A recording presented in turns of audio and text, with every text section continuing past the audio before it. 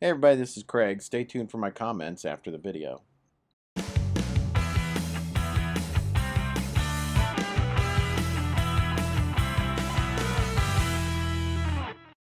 This is a potato clock.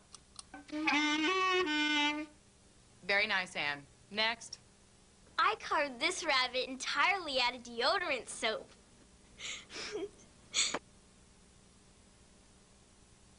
Nick's April Fool's is brought to you by Kellogg's Pop-Tarts. All that's good out there, in here. Hey,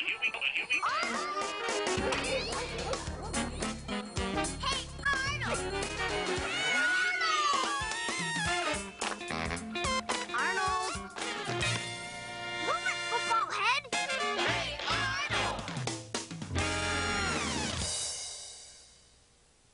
Arnold! Football head will be right back. Excuse me, is that cold? Yeah, How's it taste? like blue cherry and vanilla. Where'd you get it? Burger King? Thanks.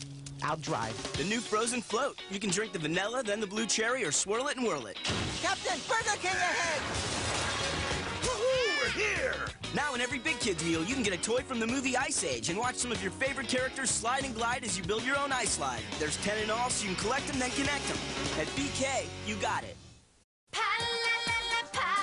Hip styling stage, Polly stars in the show. She's dancing to the beat, wearing hot new clothes. Her wig is it! She's a hit! New Hip styling stage fashion pack has 26 accessories.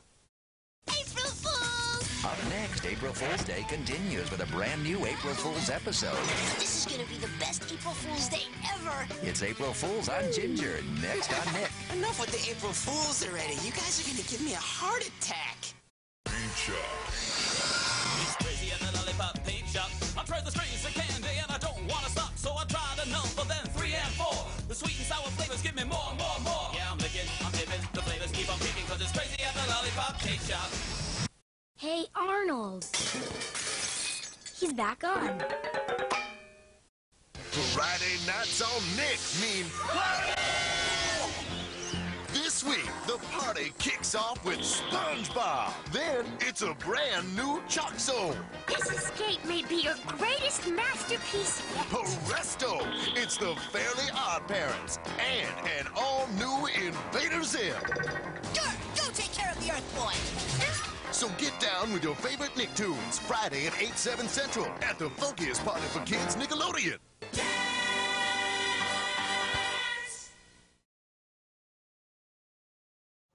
Okay, so we just watched Hey Arnold as it was presented on Nickelodeon back in 2002.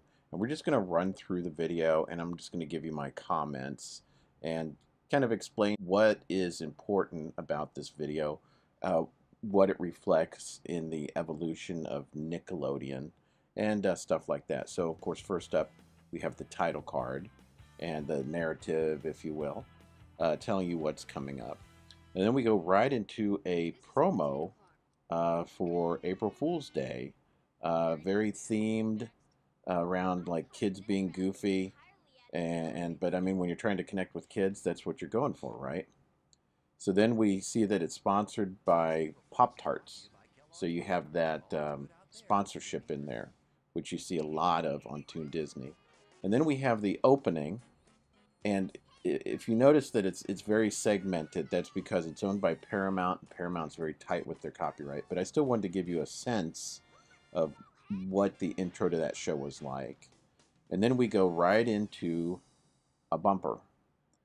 And at this point in Nickelodeon's evolution, they were getting very slick with their bumpers, and they were actually branding themselves as Nick. And so Nickelodeon was really coming into its own around this time. Then we have an ad for Burger King, and it's a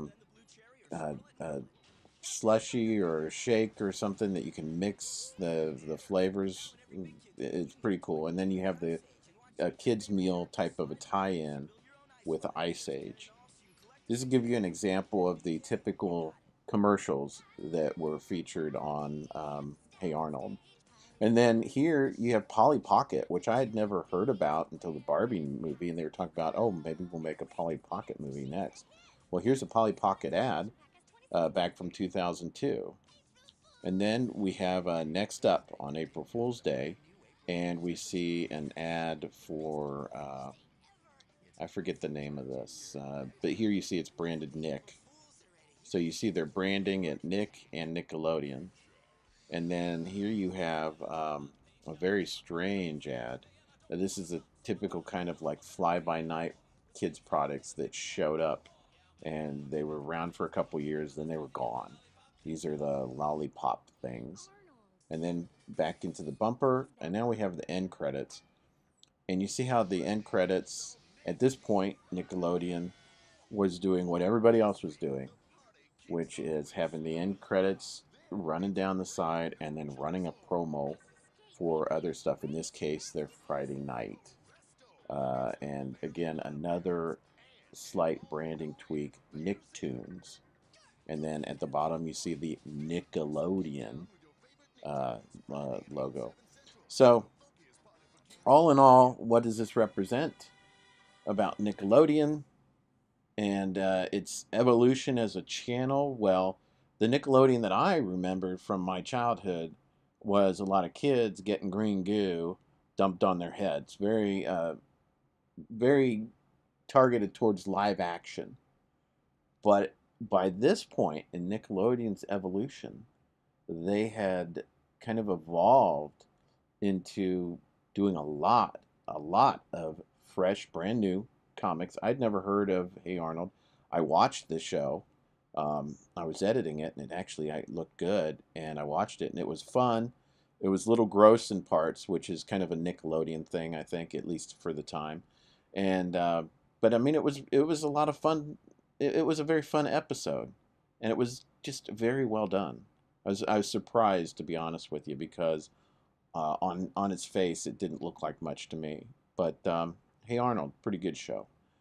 And Nickelodeon, it seems like in their history, Nickelodeon was leaning more towards comics at this point. And of course, we know SpongeBob, and you have all that stuff. And at the same time, Disney had launched Toon Disney, very heavy on comics. And then Jetix kind of changed the dynamic a little bit for them.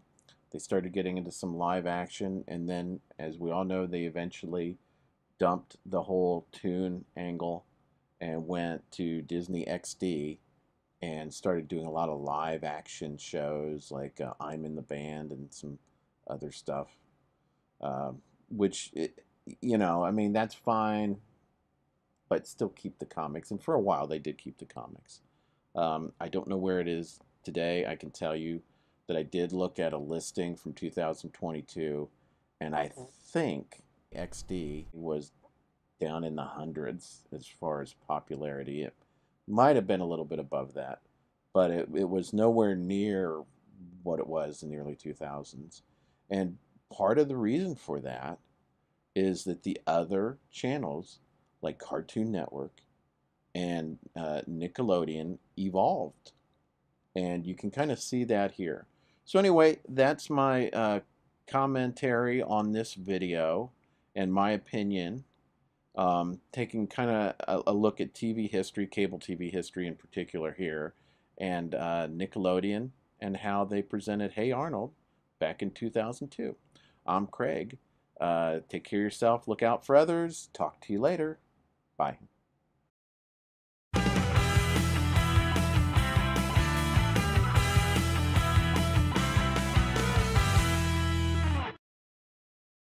This video brought to you by StockAgogo.com, Stock Photos.